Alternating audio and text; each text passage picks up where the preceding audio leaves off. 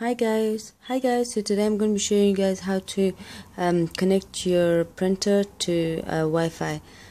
So the one I'm using is this one, and what you want to do is go to setup, say OK, and then go down to Wi-Fi setting.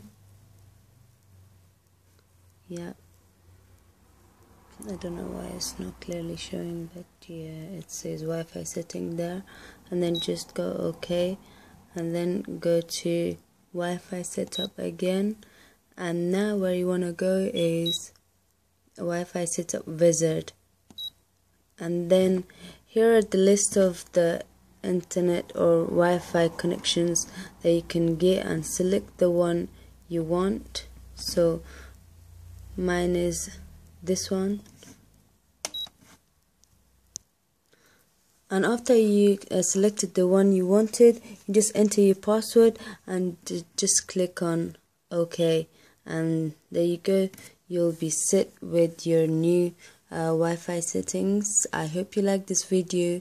Don't forget to subscribe, comment and like my video so your friends can see it. Thank you. Bye.